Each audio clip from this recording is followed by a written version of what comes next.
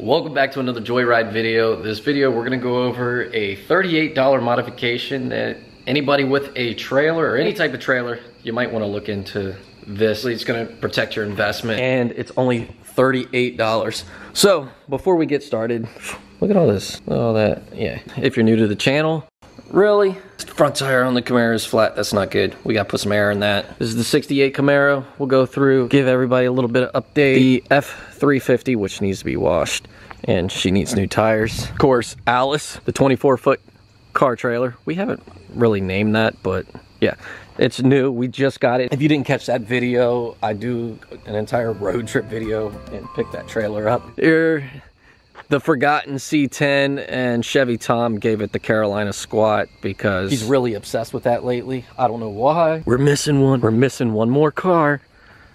This is the car that made the Joyride channel what it is today. I actually put these lights in the trailer. I picked these up at Walmart. The 500 right there. The trailer pretty much just serves as two purposes. It's a trailer, basically a mobile garage. Oh yeah. I guess I can clean it up a little bit.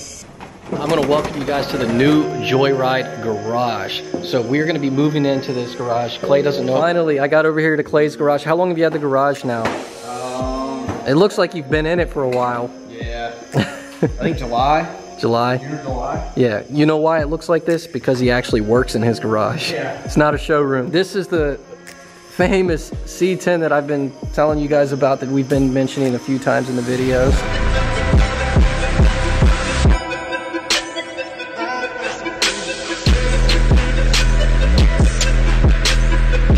Thing's pretty sweet. I'd say pop the hood, but it looks like you got a bunch of stuff on there. See a front mount intercooler right there. Nice chrome bumper. It's got AC now. You finally put AC in it? Check out the inside of this thing. It's pretty sweet. Still under construction. Been sitting since. But look at the back. That's pretty wicked right there. Look at that. Wow. That's goals right there.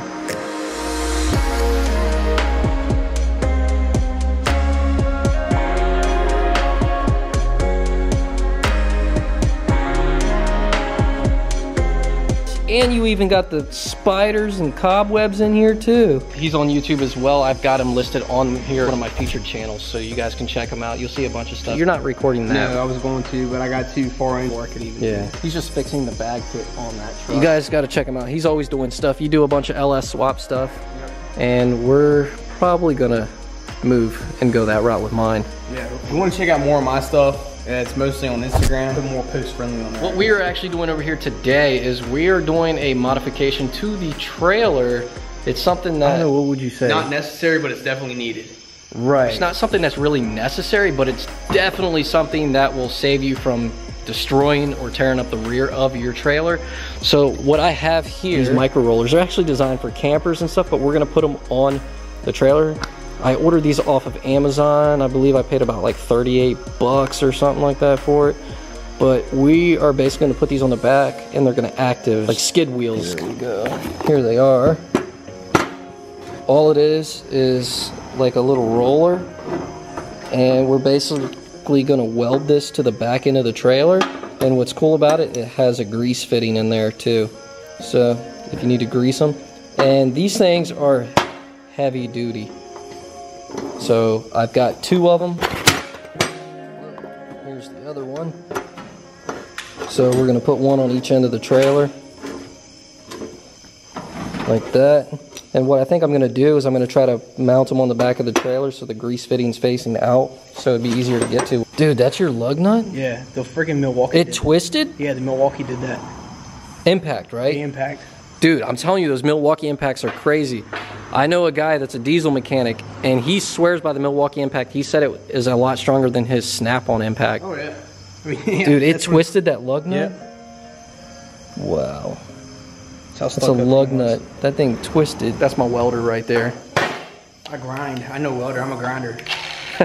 He's on that grinder app, so if any of you guys are looking for him. So we got the trailer backed up over here to the garage. We're gonna basically mount these about like right in there. We're gonna go ahead, weld these on. Took the wheels out, and so looking underneath the trailer, we're thinking about like mounting it like right there. What do you think, Clay? Looks good. Looks good? Yeah. All right, let's do it.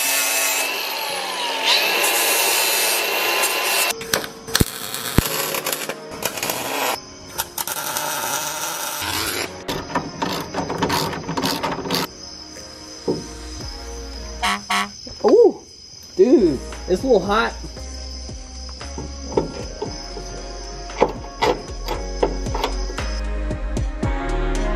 Show that one, Clay. This one? Yeah, that's one you did. This one over here. We did that one right here. Well, we weld that one up right there. Yeah, because you want it to roll a little bit, you know? Yeah.